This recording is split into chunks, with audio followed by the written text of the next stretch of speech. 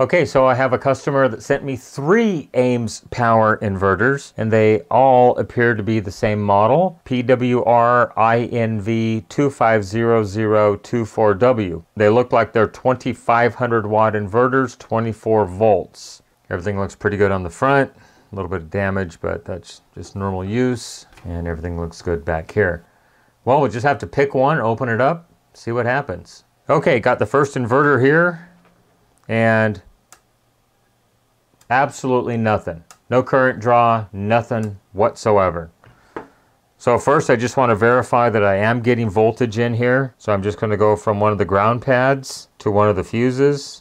And I have 25 volts going into it, so it should run. So I'm suspecting we got a problem up here in the system control circuit, which is why we've got no voltage to power the unit on for the microprocessor. Okay, so right off the bat, checking these fuses, this would be the input side, this would be the output. So good, good, good, good, good, good, but this one fuse right here, I've got nothing on the output side. I do have 25 volts on the input, nothing on the output. So let's check ohms to ground. I've got 0.5 ohms to ground, and if I short my leads together, I've got 0.5 ohms to ground. So I have a dead short on that line. So I suspect possibly the FETs over here might be bad. Let's go ahead and get the circuit board out of the aluminum case and do some checks. Figure out what might be happening here. All right, I have it opened up, and the first thing I want to check is the output FETs. These 4 large FETs right here, because if you remember from the last inverter, those kind of screwed me over. So let's first check for shorts between the source and the drain. I see a junction there, that's good. I see a junction, and a junction. So I think I should see, I can't remember if it was 10 ohms or 100 ohms here, and it's 10. 10, 10, and 10 ohms. Absolutely perfect. This is the inverter block in question right here. So I want to check these 4 diodes, make sure they're not shorted. And they check perfectly fine. So here are the FETs, the oscillators. Let's go to ohms, 0.4. and 0.4. Let's go ahead and get those out of the circuit. Okay, I've got the FETs out. Let's go ahead and just do a quick resistance check. That one checks good. That one is a dead short. So let's go ahead and turn this FET on and off with the voltmeter and check some resistances. So I'm going to go drain and source. I get 504. Now I'm going to turn it on. And I get 100. Now I'm going to turn it off. And I get 506. So that FET checks perfectly fine. Next, I need to go ahead and check the gate coupling resistors. Sometimes when a FET fails, it'll burn up this resistor. Also, these are the 4 FET driver transistors. I need to make sure all 4 of those check good, because they actually drive this set and all of the other 3 sets of FETs on this side simultaneously. So if one of these is bad and I put new FETs in it, it could short the new ones out or even go down the line and short some other ones out. So let me get the voltmeter and we'll measure these 2 low value resistors real quick, and then we'll check these 4 transistors right here. 10 ohms, perfectly good. And 10 ohms, perfectly good. Now let's go ahead and flip the board over. We'll check these 4 transistors right here. Make sure they test fine as well. Okay, here we go. I'm on the diode range. And so first I'm just going to go ahead and check collector emitter on all 4 of these. And I just want to make sure none of them are shorted. Good. Now we'll go ahead and check base to collector and base to emitter. Good junction. Good junction. This one's going to be the opposite. One's an NPN and one is a PNP. Good junction there, good junction there, good junction, good junction, good junction, and good junction. All 4 of those are perfectly fine. So it looks like we might just be looking at replacing these FETs that go right here, and this thing might be up and running again. I think what I'm going to do, since these are out of here, this fuse is the fuse that supplies power over to the microprocessor. So I think I'm just going to go ahead and slap another fuse in here, and we'll see what happens. All right, I have 25 volts connected. Let's go ahead and hit the power on switch. And it did power up. I do have an LED bulb connected right here. off, on. So it is making 120 volts, which is very good. Everything seems to work. Function changes it to amps DC in, and I'm only drawing 600 milliamps out of my power supply right now. Second press is kW output. Obviously very, very low, 0.01. Yeah, so good. That tells me all of these FETs are good, and the main 4 output FETs are good as well. And they are cold to the touch. These guys are very cold to the touch. And that also tells me that the driver circuits over here that drive this side are all working perfectly. So I'm going to go ahead and quote my customer and see if he wants to put some money into this and get it up and running once again. I'll probably have to order parts, but we'll see how it goes. I went ahead and ordered a bunch of these FETs, the FTP11N08A FETs to replace in this inverter. So I always order extras. And the reason I do that is I want to try to get a match set. So I'm going to go ahead and test each FET individually in the transistor tester. And it's going to give me basically the junction voltage. And so I'm going to try to select 2 that are closely matched to put back in this inverter. So let's go ahead and test those now. Okay, here we go. Place the FET in here. Close the socket. And press the test button. And it says this one has a forward voltage of 0.582 volts, 2.12 nanofarads, and 3.7 volts. So I'm just going to go ahead and take a little pen and write on the back of this 587. So I'm looking at the forward voltage 587, and I want to see the turn-on voltage 2.1 volts. And so that one was 597 and 2.1. Now I have another one that's 597.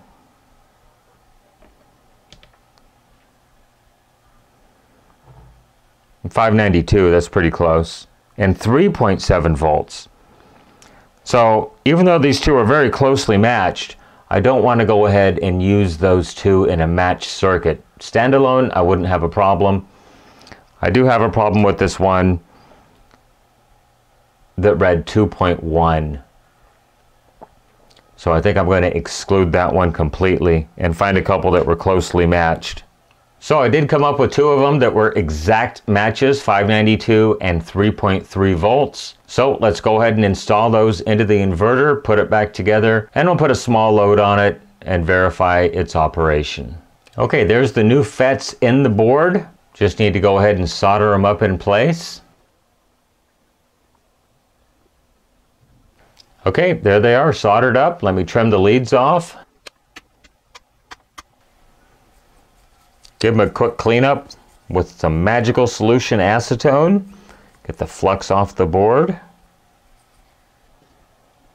All right, all cleaned up and ready to go. Just got to put it together now. So that was a 30 amp.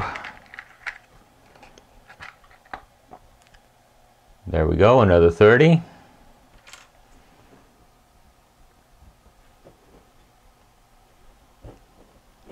Pop that one in there. And since it's been several days since I worked on this unit, I'm going to go ahead and test all of the gate drive transistors. I'm sure they're all perfectly fine, but I'm going to use a shortcut method because each gate drive resistor drives one gate, but they're all on a common bus. So if I go from this gate to this gate, they're all 10 ohm resistors. I should see 20 ohms. Perfect, perfect, and perfect.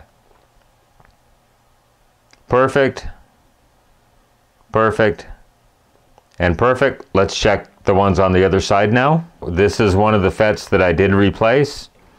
So I want to see 20 ohms, 20 ohms, and 20 ohms.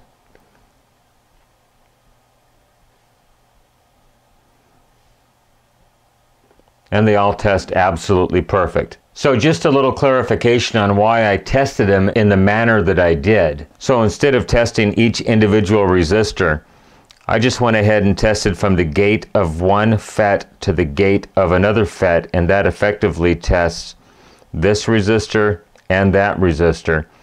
And then I'm still on the gate of this FET, I move to this one. And then I'm still on the gate of this one, I move to this one. So I'm measuring 10 ohms here and the 10 ohm return. As long as I read 20 ohms from gate to gate, I'm perfectly happy. And then on the other side, it's exactly the same thing.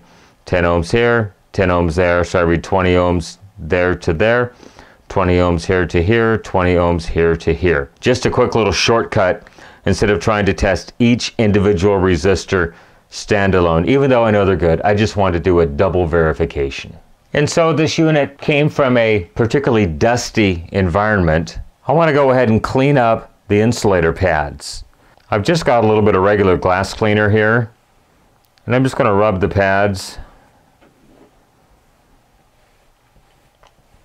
I just don't want any dirt and dust getting in between the FETs and the heatsink. And we'll do it to both sides. Let me make sure my table is cleaned off adequately there, that we don't add any contaminants to it. There it is, just like new.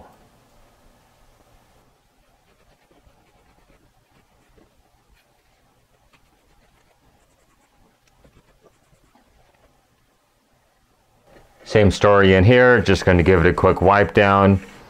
No special chemicals, just regular household glass cleaner. I just want a clean, contaminant-free area where the FETs mount. So next, I'm going to go ahead and apply the insulator sheets.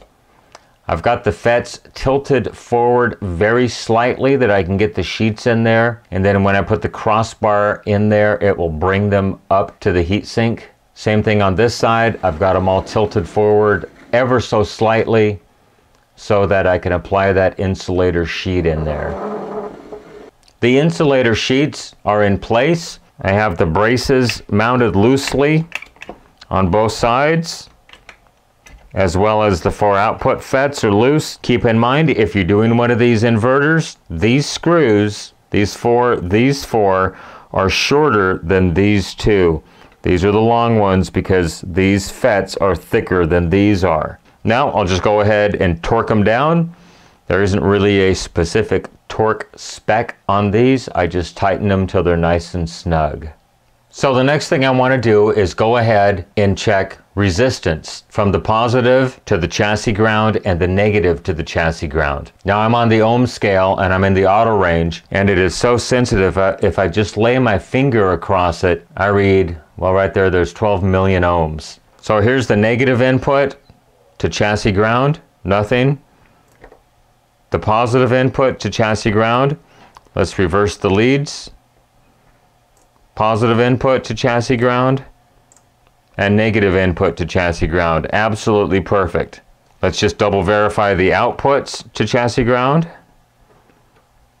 The live and the neutral, I get nothing. We'll reverse the leads.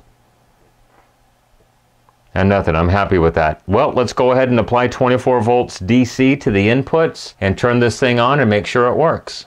I'm going to turn on the bench power supply. I've got it set for about 25 volts right now. And the display is saying 24.9 volts input. We'll go ahead and connect a kilowatt to it and see if we get some AC output and what the frequency is. Okay, I've got the kilowatt connected. It's showing exactly 120 volts. And so let me step it over and get to the frequency. And look at that, we're at 60.7 hertz. That's not too terribly bad. So let's go ahead and plug a light into it. I've just got a LED bulb here. We're still at 60.7 hertz, hasn't changed. We're at 120.6 volts, 120.8, and we're drawing 1.58 amps at 25 volts right now. So let's go ahead and try to find a little bit of a heavier load to put on there. Maybe I can find a incandescent bulb to put on there, maybe a 100-watt incandescent bulb. We'll see what that draws. Well, I couldn't find a 100-watt, but I found a 60-watt incandescent bulb. And it's hovering right at 60 watts. So let's go ahead and look at the frequency. We're at 120.3 volts. And we're at 60.7 hertz. The frequency is actually doing quite well. And of course, I'm only using these little test leads. They're probably only 16 gauge wire, so I'm showing 24.3 volts on the input.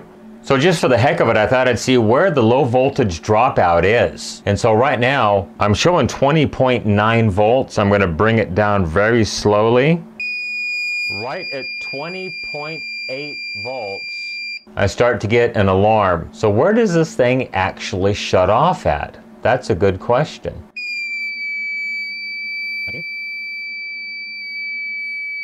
18.2 is where it shut off at. So where does it re-engage at? Let's just go ahead and do these tests real fast. There, it just kicked back on at 24 volts. And then of course the drop through the lead brought the display down a little bit farther. Okay, so there you know where the cut on and cut off voltages are on these AIMS 2500 watt inverters. Well, there it is, all back together. The AIMS PWRINV250024W 24 volt 2500 watt inverter. It's ready to go. We'll switch the power on. I still have the 60 watt incandescent lamp in there. It had a couple of bad FETs and a blown input fuse. I lost one of the FETs, however, so I only can return one to the customer. Anyhow, that's it. It's up and running, ready to send back to my customer. I certainly hope you enjoyed the video on the AIMS power inverter. Go ahead and leave me a question, a comment, a concern down below. I try to read all the comments and respond when I have time. While you're down there, go ahead and hit that subscribe button and like this video. It really does help my channel grow. You can follow me on social media, Facebook, Instagram, Twitter at NorCal715. You can email me norcal715videos@gmail.com. Remember, with your help, we can try to keep these things out of the landfill, out of the recycle bin, and out of the e-waste facility. Everybody, once again, thank you for making it to the end of this video. I really do appreciate it. Everyone have a great day. Once again, thanks for watching. Bye-bye.